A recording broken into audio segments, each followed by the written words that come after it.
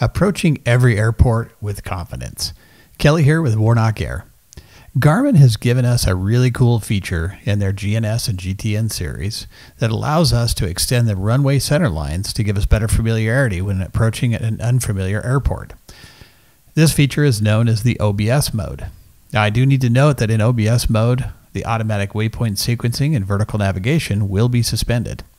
I should also disclaim, in my opinion, that in the GTN series, this is probably less valuable than it was in the 430 and the 530 series of the GNS. This is simply because they give us the option to extend runway center lines in the map setup of the GTN series. With all that in mind, however, let's proceed forward with our flight plan. We're coming out of Cascade to Emmett. We're crossing Emmett inbound for Caldwell. Caldwell is where we would like to see our extended center lines of runway.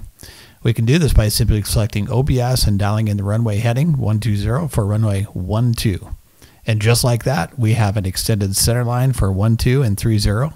We have deviation of a CDI of 11.8 nautical miles from that center line. And we will see the activation of that CDI move as we approach the runway. So there you have it, a simple little trick for approaching an unknown airport. And if this tutorial was helpful to you, please click subscribe, click that like button. We appreciate your support.